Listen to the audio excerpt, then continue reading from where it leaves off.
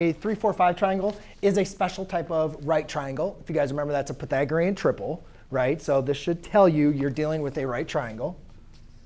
And you could also kind of note that that has to be a right triangle because they're talking about the sine, right? Remember, guys, we can't do trig unless we're talking about a right triangle, right?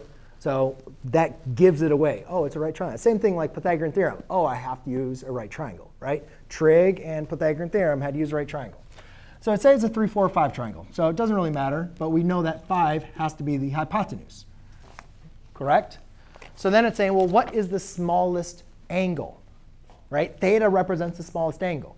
We know the hypotenuse is 5. That's the biggest. But therefore, we know the smallest angle is going to be across from or opposite of the smallest side. Right? It projects to the small side. So here's theta. So now we just need to figure out, well, sine of theta. Remember, sine of any angle is going to be opposite over hypotenuse. So here, the opposite side is 3, and the hypotenuse is 5. So the sine of theta in this case is 3/5. And you guys can see that as answer choice A.